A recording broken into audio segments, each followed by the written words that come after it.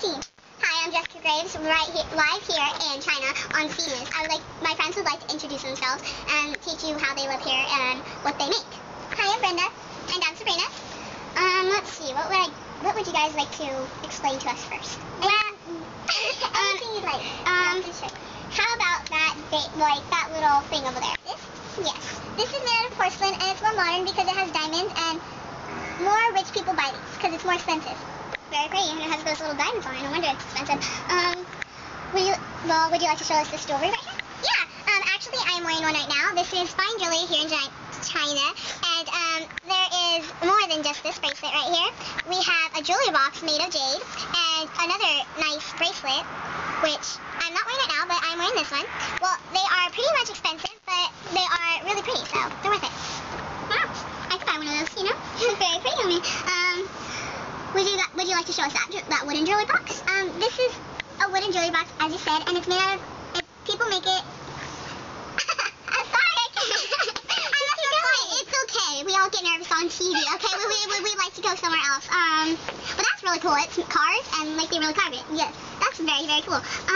Would you like to show us this vase right here? Wow, that is really pretty. You see that? Look at all those leaves and pretty flowers. Can you just like to explain that? Yeah, this is another porcelain vase, just like that one over there, but this one is just painted with flowers and leaves.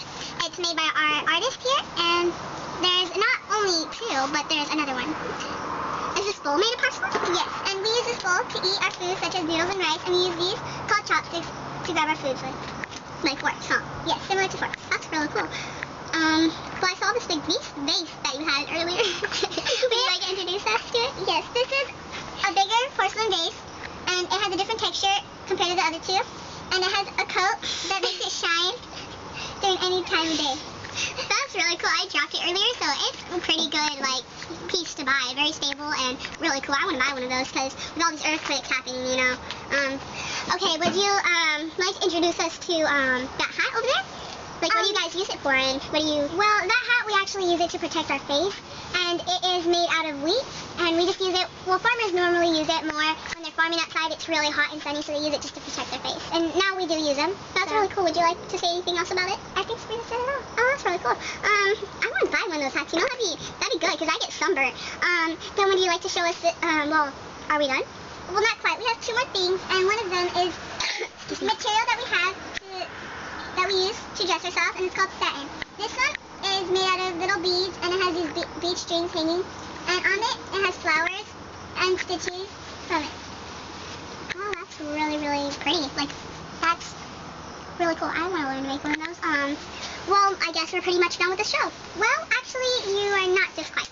Well, these are some nice tools that the people who carved use. They're just like pencils like we use today, but these are actually made of wood. So you carve, just like that box over there, you can carve anything you actually want. So that's what the carvers did.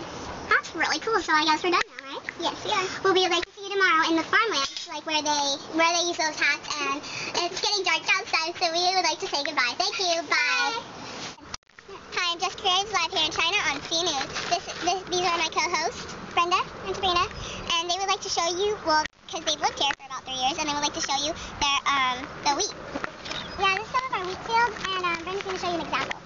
If you come over here, this way, here's a close-up look of how wheat looks. Very yellowish, a pretty color, but there's a lot of wheat. Would you like to get a glimpse of all this? Okay, well, I guess we're done here, so we'll see you in a little while. Bye. Take 22. Hi, I'm Jessica Graves, live here in China on C News. My friends would like to show you what they make here, and this is Brenda Martinez and Sabrina Barreto. Would you guys like to show us something? Yeah, this is one of the many fields of barley. We have a lot in China, but this is just one of them that we're showing you today. Cool. Why don't you give us an example of what it looks like? Sure. Sure. Thank you. Here's a close-up picture of how barley looks and how it's planted. Oh, it's pretty fun making that stuff, isn't it? Yes, it takes a while, huh? Yeah. Yeah, I don't have that much patience. Okay, well, I guess we'll see you later, and we'll check up on, we'll look at the rice and how they grow it, and, their fields, and we will take a glimpse at the Great Wall in China. Bye! Take 22. Hi, I'm Jessica Graves, live here in C News on China. In China, I mean. Sorry, a little nervous here. This is Sabrina. Okay,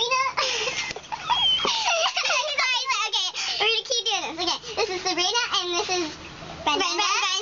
Sorry, I kind of forget. Yeah. And they would like to show you the rice because you couldn't make it to one of the rice fields. So would you guys like to show it to us? Sure. This is rice this is how it looks after it's been grown, washed, and cleaned, and ready to be on the market. This is one of our main food sources. We use it with a lot of different kinds of foods. We use it for, we just combine them with food, and it's one of the main resources. Very, very nice. This is really fun to play with, too. Okay, well, I guess we'll see you later in the Great Wall. Thank you. Page 22. Hi, I'm Jessica Graves, live here on C News in China. This is Brenda Martinez and Sabrina Barreto, and they would like to introduce the Great Wall. These are some soldiers back here just protecting the Great Wall. The Great Wall has been here for quite a long time, and it's still here today. Very, very cool. Would you like to add anything? They use smoke signals and lighting to know if foreigners were going to attack, so then they're ready to attack them back. Very cool. Would you guys like to get a glimpse of this?